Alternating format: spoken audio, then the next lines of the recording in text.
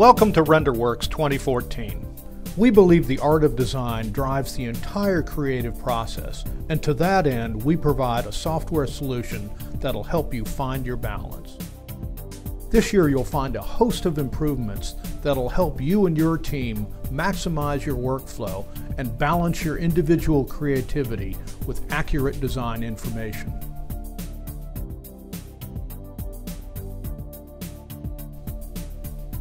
And now here's something to get excited about. For 2014, OpenGL has experienced a number of improvements and will no doubt become your direct modeling rendering mode of choice.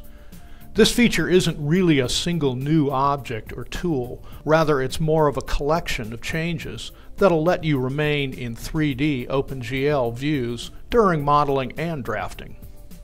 Let's take a look at some of the improvements. First, notice how when you select an object, you get an entire bounding box surrounding the object, not just a rectangular shape. Next, once you've selected an object and move it, notice how the entire scene does not need to be re-rendered, only the object that was relocated. Thanks to our new occlusion control, you'll no longer accidentally snap to corner vertices beyond an object. Notice how I can select an object from anywhere within the selection box and not just by the edge.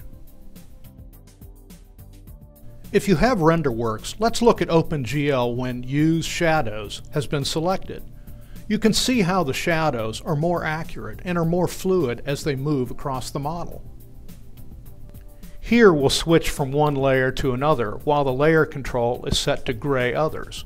Once again, notice how the rendering mode stays in OpenGL with no need to go to wireframe. In this segment, the image has been rendered in a rendering style other than OpenGL.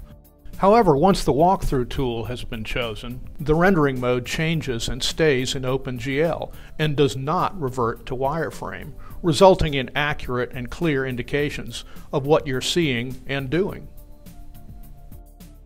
And just to reinforce that, we'll use the Clip Cube tool and change the viewing angle of this element. Notice how the view stays in OpenGL.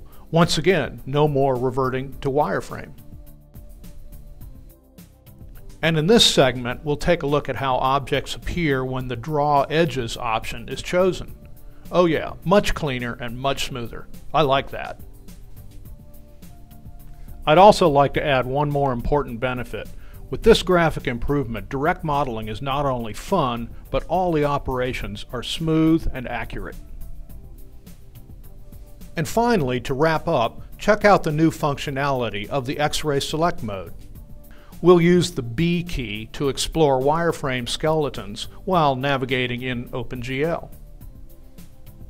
And before I close this segment, don't forget to navigate using one of these good-looking gadgets. It just works.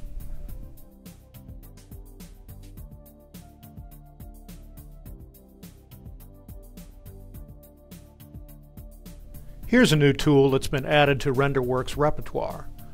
The Brick Shader lets you create a realistic representation of bricks, panels, or tiles as a texture.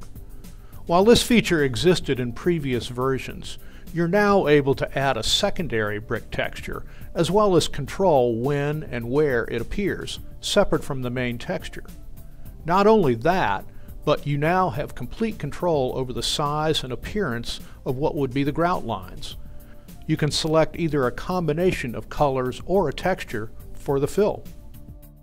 Whether you alternate row and column styles or apply a more randomized look, you'll gain hours of time in your workflow because now you don't have to tediously model each and every brick.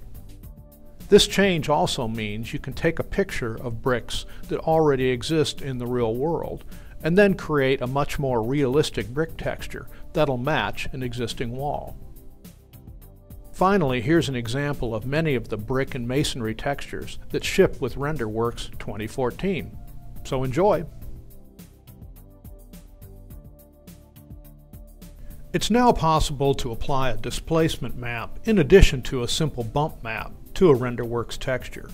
While at first this may appear to be the same as a regular bump map, displacement mapping actually alters the existing geometry to create a more realistic surface effect.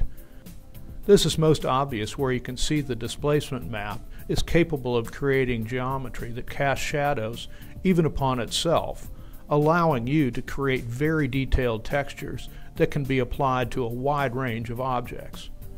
This type of shader can greatly improve the overall look of renderings that contain tiles, bricks, water, and more. Not only can displacement textures emulate different materials and surfaces, but entire city blocks as well, all while keeping base geometry to a minimum. And let's not forget to have a look at what's new for our Vectorworks Service Select members. To start, in many cases you'll find that there's no need to create 3D models from scratch. We have new content for you.